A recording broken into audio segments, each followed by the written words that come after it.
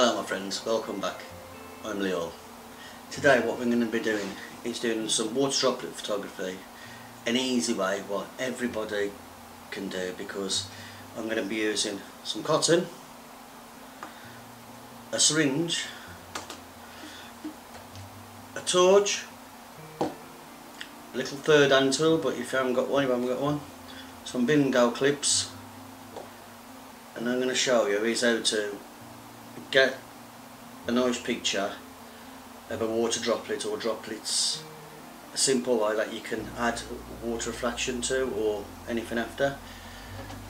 As you know, I've got my backgrounds which will be on the back because I won't be using no lights on this one. I'm just going to do it with the use of a torch. Today I'll be using my Canon 750D along with my macro Tamron 90 lens and Veltrox extension tube. This one is a 36mm, so nothing that technical really on the way. So let's get on with it.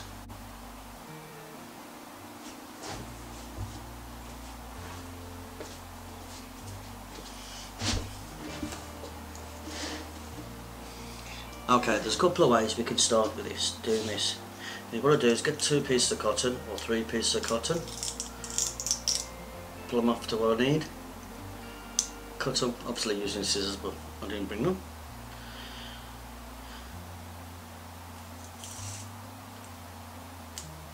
All to do. Then if you look at the cotton now, it's all got little bits of threads hanging off, which is absolutely perfect for what I'm going to be doing. Right. What I'll do, join the 2 ends together. Yeah, you haven't really got to knot them, I'll just knot them for the sake of knotting them. And what I've done is I've got some bingo clips I got off Amazon.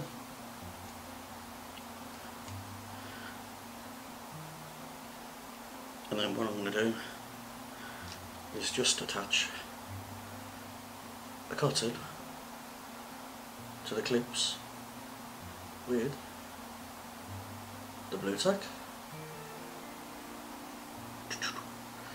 Get a bit of a twist. Twist is just to give the effect.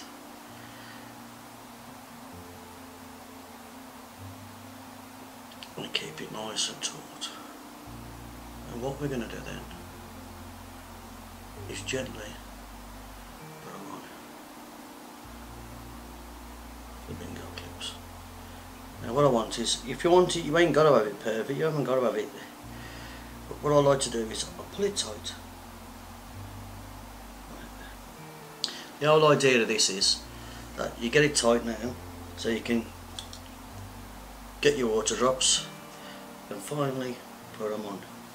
Now if I was doing fracture photography where you get the, you can see your image in the water thing, what I do is get a bit of flour, I'll put my clock up, put it in, put my water drop on it, then I'll move this and handle it until it's fairly close, and then I'll set the camera up, look through it and try and move it around until I get the reflection perfect in it. But today I won't be doing on that.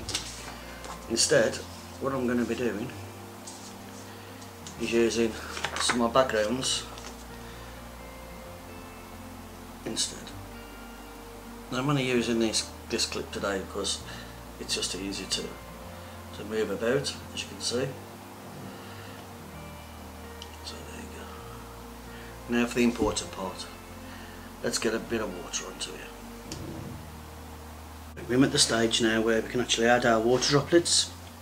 Now what I use is, like I say, my syringe, and I'm gently going to try and get it on to stick on. Now sometimes it works, sometimes it don't.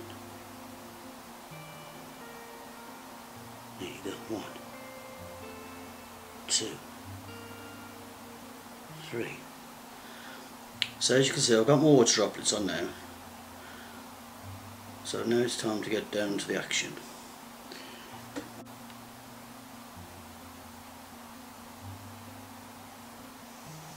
Okay, let's get back to the live view camera. As you can see, all that's there is a black dot, not the best, and it ain't something we want. So with the help of the torch, the flashlight, little flashlight, here we go. As I bring it over the top, you can see it coming to light. Yeah? You got it? So what we're going to do now is we're going to get the flash torch over, and then we're going to add a background as well as it goes off.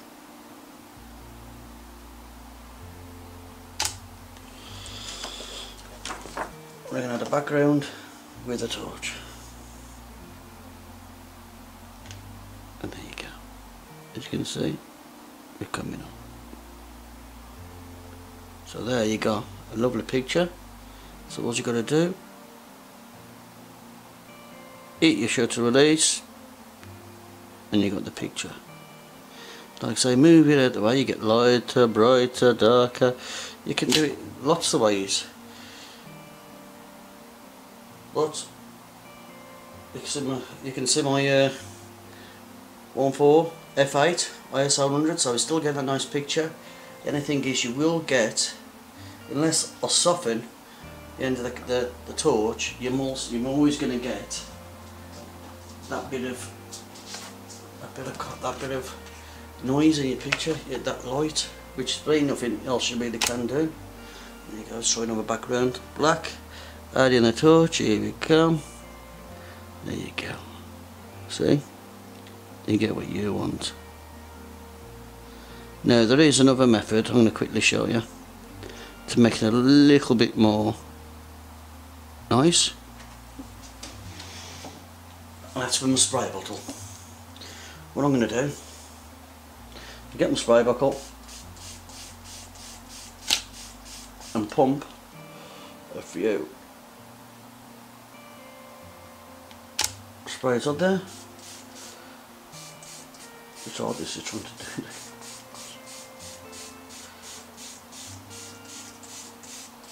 Then with all the little fibres hanging off on your water droplet, yeah, all the little fibres hanging around your water droplets, this is even going to change the picture even more. There you go.